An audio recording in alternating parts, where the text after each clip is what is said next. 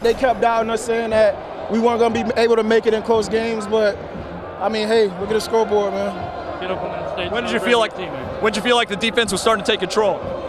I feel like we just had I don't feel like we had any control over it at some point, but I feel like we just had to keep on pushing, keep on fighting. I mean, I don't say that like we were losing control, but I was saying we had to just keep on fighting. We just kept trying to make plays and kept trying to make plays, and I mean, we got to keep balling, and I mean, that's what we do.